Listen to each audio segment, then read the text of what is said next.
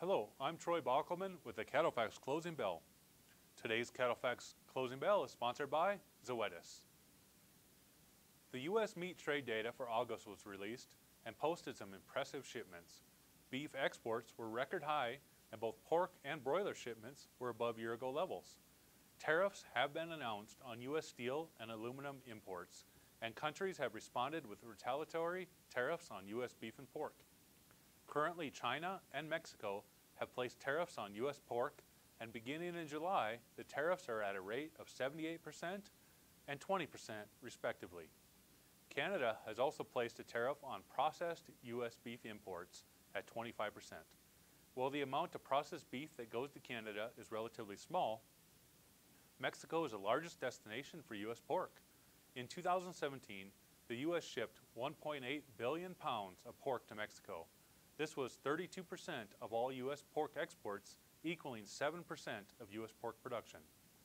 With exports to China included, 40% of U.S. beef exports are now under increased tariffs. In the first 2 months of tariffs, July and August, pork exports were 9% and 5% above a year ago, indicating the market has adjusted to the tariffs.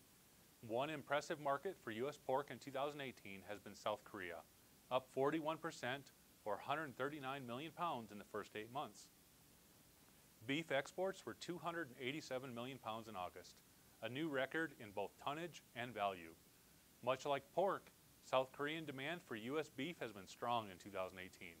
Beef exports to South Korea are up 45%, or 135 million pounds so far. Mexico and Japan are also seeing growth of 9% and 7% respectively, while slight decreases are noted in Canada and Hong Kong.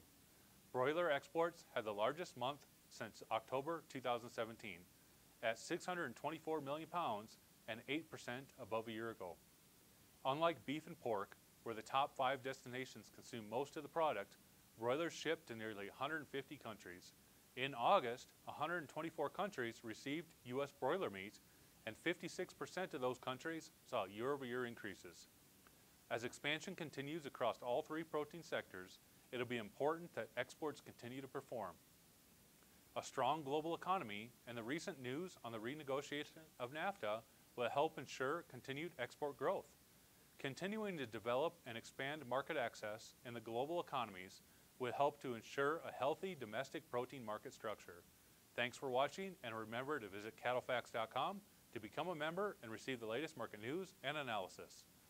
The beef business has never been for the faint of heart. The pressures are real, the volatility is extreme, the risks are big, but the opportunities for success are there. So how do you sort through it all to decide which way to go? For more than 50 years, CattleFax has led the way. We're the time-proven leader in research, analysis, and information. Equipped with the industry's most powerful database, our team is impartial, objective, our vision is global, our focus is you. We provide a direct line of contact with you, our client, to the CattleFax team with our daily updated website, modernized mobile app, or the traditional phone conversation. CattleFax, the deciding factor. Become a member at CattleFax.com.